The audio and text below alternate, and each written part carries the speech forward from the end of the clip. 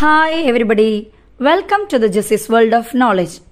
ഇന്ന് നമുക്ക് USS 2022 മുന്നോടിയായി ബേസിക് സയൻസ് അല്ലെങ്കിൽ അടിസ്ഥാന ശാസ്ത്രത്തിൽ നിന്നുമുള്ള ചില ചോദ്യങ്ങൾ പരിചയപ്പെടാം.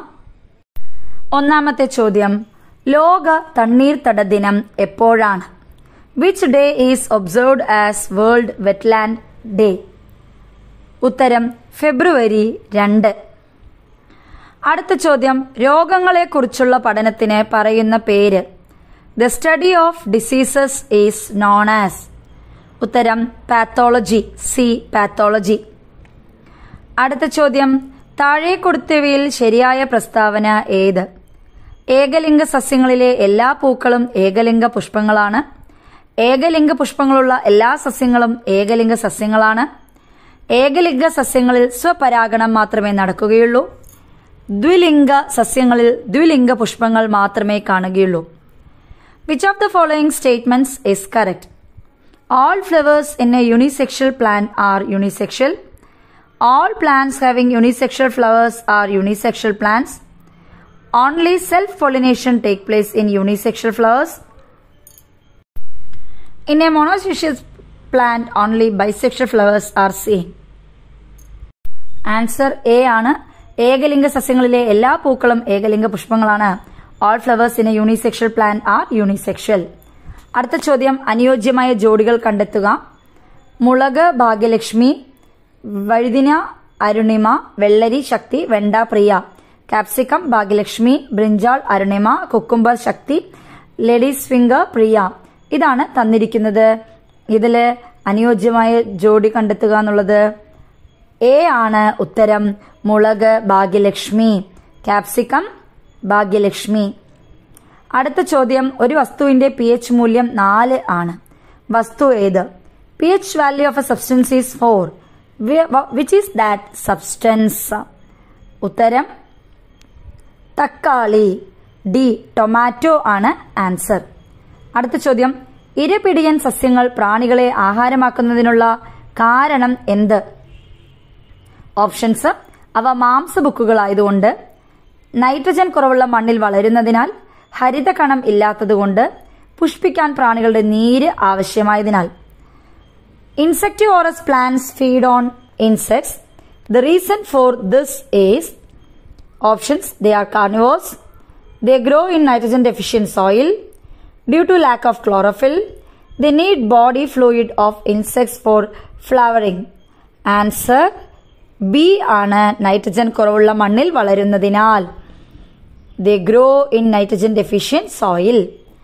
അടുത്ത ചോദ്യം, LED-യുടെ പൂർണ്ണരൂപം എന്ത്? The abbreviation LED stands for. ഉത്തരം സി ആണ്. Light emitting diode. Light emitting diode. അടുത്തത്, മണ്ണ് പരീക്ഷണ വിവരങ്ങൾ നോക്കുക. മണ്ണിനം, ജൈവാംശം, വായുവിന്റെ അളവ്, ജലസംഭരണശേഷി. പശ്ചിമരാശി മണ്ണ്, ജൈവാംശം കൂടുതൽ, വായുവിന്റെ അളവ് ശരാശരി, ജലസംഭരണശേഷി ശരാശരി. മണൽ മണ്ണ്, ജൈവാംശം കുറവ്, വായുവിന്റെ അളവ് കൂടുതൽ, ജലസംഭരണശേഷി കുറവ്.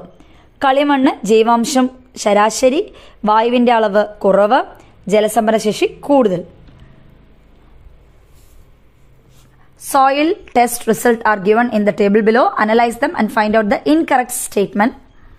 Soil type, laterite soil. Biomes, more, air content average, water holding capacity average. Sandy soil, biomes less, air content more, water holding capacity less. Clay soil, biomes average, air content less, water holding capacity more. പട്ടിക വിശകലനം ചെയ്ത് താഴെ പറയുന്നവയിൽ ശരിയല്ലാത്ത പ്രസ്താവന ഏത്? Find out the incorrect statement. പ്രസ്താവനകൾ നോക്കാം. A, കൃഷിക്ക് അനുയോജ്യമായ മണ്ണ് കളിമണ്ണാണ്. ബി, മണൽ മണ്ണിൽ വായുവിന്റെ അളവ് കൂടുതലാണ്. സി, ജലസംഭരണശേഷി കുറവുള്ള മണ്ണിന് ജൈവാംശം കുറവാണ്. ഡി, ഫലഭൂയിഷ്ഠമായ മണ്ണ് പശ്ചിമരാശി മണ്ണാണ്. ഇംഗ്ലീഷിൽ അതിന്റെ options: clay soil is suitable for agriculture. Air content of Sandy soil is more. The soil with less water holding capacity has less amount of biomes. Laterite soil is more fertile. So, ഇതില് ശരിയല്ലാത്ത പ്രസ്താവന, incorrect statement ആണ് ചോദിച്ചിരിക്കുന്നത്. A ആണ് ശരിയല്ലാത്ത പ്രസ്താവന. കൃഷിക്ക് അനുയോജ്യമായ മണ്ണ് കളിമണ്ണ് എന്നുള്ളത് തെറ്റാണ്. Clay soil is suitable for agriculture എന്നുള്ളത് തെറ്റാണ്. ബാക്കി 3 ശരിയാണ്. അടുത്ത ചോദ്യം, മണ്ണില്ലാതെ കൃഷി ചെയ്യുന്ന രീതിയുടെ പേര് എന്ത്? Soilless agriculture method is known as hydroponics. D ആണ് ഉത്തരം. അടുത്ത ചോദ്യം, ജലശുദ്ധീകരണ പ്രവർത്തനത്തിലെ പ്രധാന ഘടകമായ കൊയാഗുലേഷനിൽ നടക്കുന്നത് എന്ത്? Coagulation is one of the main steps in water purification. The process involves. ഉത്തരം, ജലത്തിലെ ഖരപദാർത്ഥങ്ങൾ അടിയുന്നു. Sedimentation of solid particles. അടുത്തതൊരു ചിത്രം തന്നിട്ടുണ്ട്, ഒരു സർക്യൂട്ട്. ചിത്രത്തിലുള്ള സർക്യൂട്ടിൽ എന്താണ് ശരിയല്ലാത്തതെന്ന് ചോദിച്ചിട്ടുണ്ട്. What is wrong in the given circuit diagram? Options: സെല്ലിന്റെ ക്രമീകരണം, ബൾബിന്റെ സ്ഥാനം, സ്വിച്ചിന്റെ സ്ഥാനം, ഫ്യൂസിന്റെ സ്ഥാനം. Arrangements of cells, position of bulb, position off switch, position of fuse. ശരിയായ ഉത്തരം സെല്ലിന്റെ ക്രമീകരണം. അറേഞ്ച്മെന്റ് ഓഫ് സെൽസ് ആണ് ശരിയായ ഉത്തരം. അടുത്ത ചോദ്യം, 2019 ഡിസംബർ 26 വലയ സൂര്യഗ്രഹണം ഉണ്ടായി. അടുത്ത വലയ സൂര്യഗ്രഹണം കേരളത്തിൽ കാണാവുന്നത് എപ്പോഴാണ്? Annular solar eclipse was visible to us on 26th December 2019. When will it be visible to us again? ഉത്തരം 2031 മെയ് 21. B 2031 May 21. നെക്സ്റ്റ് ചോദ്യം, ഗോയിറ്റർ ഏതിന്റെ അഭാവത്തിലുണ്ടാകുന്ന രോഗമാണ്? Goitre is caused by the deficiency of dash. അതാണ് ചോദ്യം. ഉത്തരം iodine. D iodine. അടുത്ത ചോദ്യം, ഗ്ലാസിലെ വെള്ളത്തിൽ ഇറക്കി വെച്ച പെൻസിൽ ഒടിഞ്ഞതുപോലെ കാണാൻ കാരണമാവുന്ന പ്രകാശത്തിന്റെ പ്രത്യേകത എന്ത്? A pencil that is immersed in A glass of water seems as bend.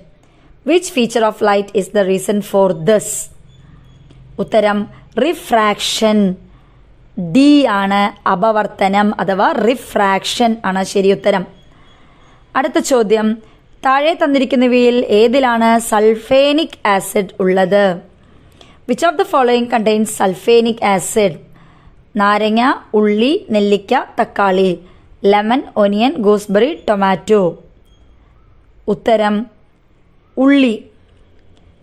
B onion. അടുത്ത ചോദ്യം,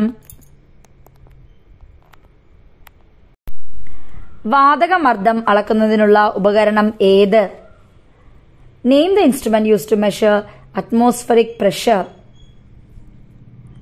ഉത്തരം ബാരോമീറ്റർ. അടുത്ത ചോദ്യം, ഡൈനാമോയിൽ നടക്കുന്ന ഊർജ്ജമാറ്റം എന്ത്? Energy conversion taking place in Dynamo is. യാന്ത്രികോർജം വൈദ്യുതോർജമായി മാറുന്നു. Mechanical energy is converted in to electrical energy. അടുത്ത ചോദ്യം, ഒരു ഖരവസ്തുവിനെ ചൂടാക്കുമ്പോൾ അതിലെ തന്മാത്രകളുടെ ചലനവേഗതയ്ക്ക് എന്ത് മാറ്റം സംഭവിക്കുന്നു? When a solid object is heated, what happens to the speed of its molecules? എന്നതാണ് ചോദ്യം. ചലനവേഗത കൂടുന്നു. എ ആണ് ശരി ഉത്തരം. Speed increases. എ. അടുത്ത ചോദ്യം, സബിൻ വാക്സിൻ ഏത് വൈറസിനെ പ്രതിരോധിക്കാൻ ഉപയോഗിക്കുന്നു? Sabin vaccine is used to prevent which disease? ഉത്തരം polio virus. B polio virus. അടുത്ത ചോദ്യം, 2021 അവസാനത്തോടെ ഇന്ത്യ വിക്ഷേപിക്കാനൊരുങ്ങുന്ന ഗഗൻയാൻ പേടകത്തിന്റെ പ്രധാന ദൗത്യം എന്ത്? ഉത്തരം മനുഷ്യനെ ബഹിരാകാശത്ത് എത്തിക്കുക. India going to launch Gaganyaan. It's major aim is carry human beings to outer space. അടുത്ത വിഷയവുമായി നമുക്ക് വീണ്ടും കണ്ടുമുട്ടാം. നന്നായി പഠിക്കുക എല്ലാവരും. All the best. Thank you for watching.